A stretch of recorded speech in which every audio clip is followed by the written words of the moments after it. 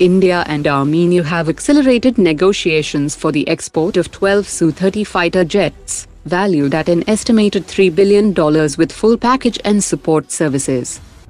The Indian Air Force has taken delivery of a leased Boeing KC-135 Stratotanker, marking a crucial step in restoring its mid-air refueling capability. Adani Group has announced a massive 7,000 crore rupees investment to expand its ammunition manufacturing footprint, with the large caliber production line to go operational in the coming months, while the medium caliber production line is targeted for January 2027. Embraer has offered the KC-390 Millennium to the Indian Air Force with 100% Make in India production at the Dubai Airshow, including full local assembly testing and delivery through a private Indian partner, and 60% indigenous content within a few years. BrahMos Aerospace has recorded a threefold surge in foreign interest at Dubai Airshow 2025, with delegations from dozen countries seeking detailed briefings. Officials have confirmed that 2 government-to-government deals are now in final stages, while 4 more nations are in active procurement talks for BrahMos missiles. New Space Research and Technologies has said that the service ceiling of the Abhimanyu collaborative combat aircraft has been raised from 6,000 meters to 8,000 meters, endurance from 2 hours to over 2.5 hours, and top speed from 550 km per hour to 600 km per hour, enhancing performance for manned-unmanned teaming roles. The DRDO has started radar cross-section reduction trials of Su-30 aircraft using indigenous radar-absorbent materials. When applied on high radar cross-section hotspots, the modular coating can cut frontal radar cross-section by 50% to 70%. That will dramatically reduce detection ranges, giving the Indian Air Force more room to execute BVR shots using the 250 km range Astra Mk2. India's Tejas Mk2 fighter jet will feature a major leap in sensor and BVR capability with the induction of the new UTAM Mk2 radar, as its swashplate mechanism will dramatically expand the field of view to nearly 140 degrees.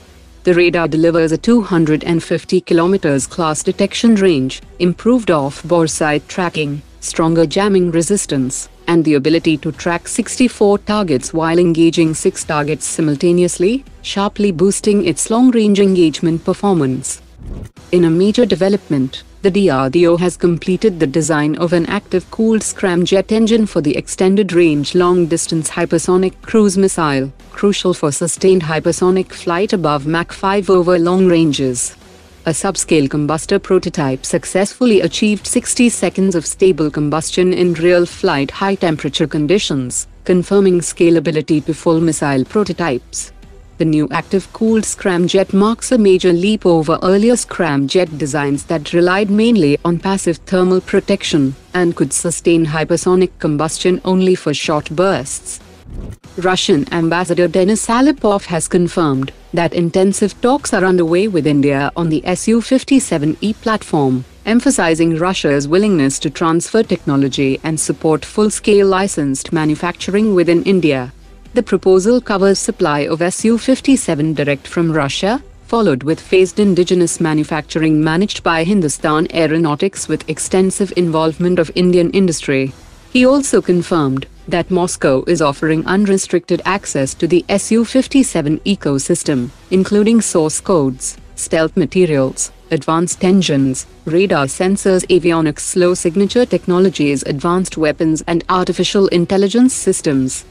India has shortlisted 7 powerful industry teams for the 15,000 crore rupees AMCA manufacturing contract, marking a major shift away from giving Hindustan Aeronautics an automatic lead.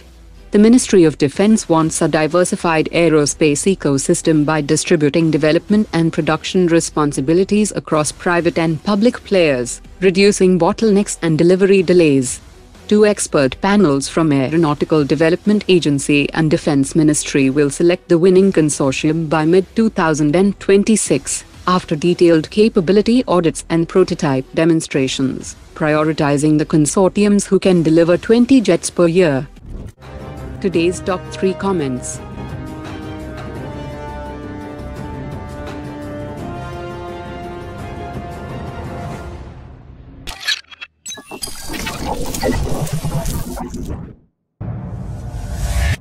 Omar dropped it.